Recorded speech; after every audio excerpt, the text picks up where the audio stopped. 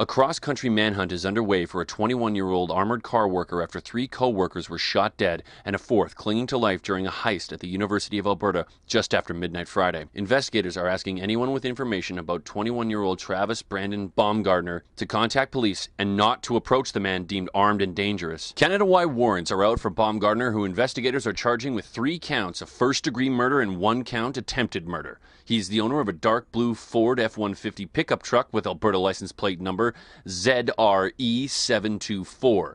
The 3 G4S security guards, 2 men and a woman, were killed during an exchange of funds inside the Hub Mall. A 4th victim, a man in his 20s, was taken from behind the bank machine vault to a hospital in critical condition after police used a battering ram to bust down the door. Investigators and the medical examiner have removed the bodies from the scene. To the families of those involved and to the co-workers of these employees from G4S and all of us here at the Edmonton Police Service and all the citizens of Edmonton, share your feelings of shock and disbelief. Baumgartner's Sherwood Park home was surrounded by RCMP and City Police Friday afternoon, though it was not believed he was inside. Earlier Friday morning, officers surrounded a second armored car discovered outside the Edmonton Sun press plant at 9347th Street. Investigators have determined the second armored car is empty and was abandoned. They have not ruled out that the robbery was an inside job perpetrated by persons who knew the armored car routes. Police have taped off the entire area surrounding the Hub Mall and have cleared the inside. Students were to be let back into their homes